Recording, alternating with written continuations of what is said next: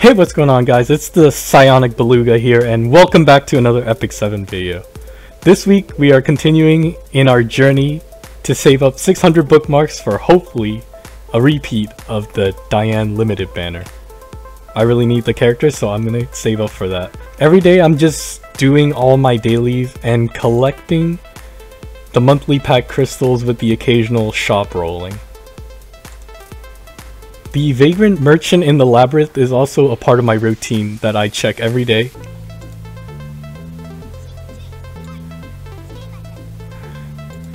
If you guys want to know where the Vagrant Merchant I visit every day, it's in the very first Labyrinth quest, and it's right here. And if usually I just check and I can yield, because I don't want to use up the compasses in order to check the merchant every day. So last week we had our specialty change quest for Lorena, giving a solid DPS for us to use on every mission. This week Hazel is about to get hit by puberty really hard, as this is the specialty change for Hazel into Mascot Hazel. This quest should basically be called "Be Careful Who You Call Ugly in Middle School," cause god damn. For this quest, you have to defeat 500 mysterious magic experiment subjects, get 6 mysterious flash catalysts, and the longest part of this mission is clearing 150 hunts.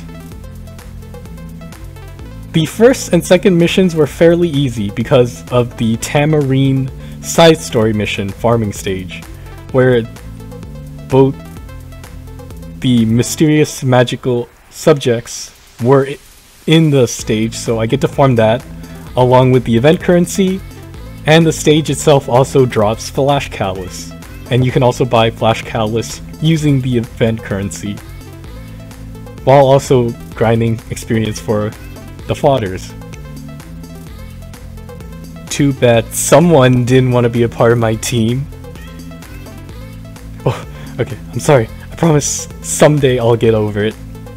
And that day is when I pull her.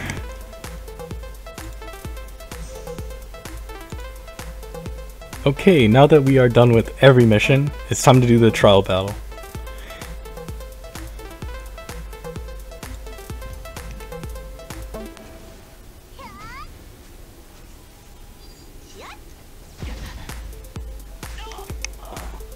It's done.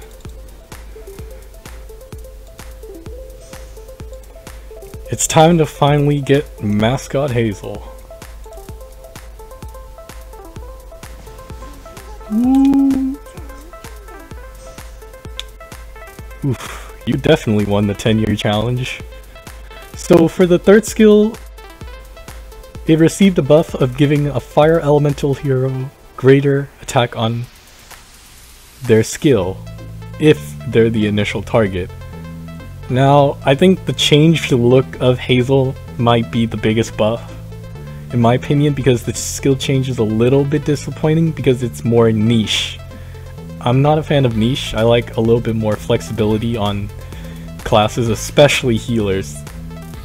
And since in the skill description it did not specify that the attack buff will affect the hero with the strongest attack, which is also a negative if that's truly the case.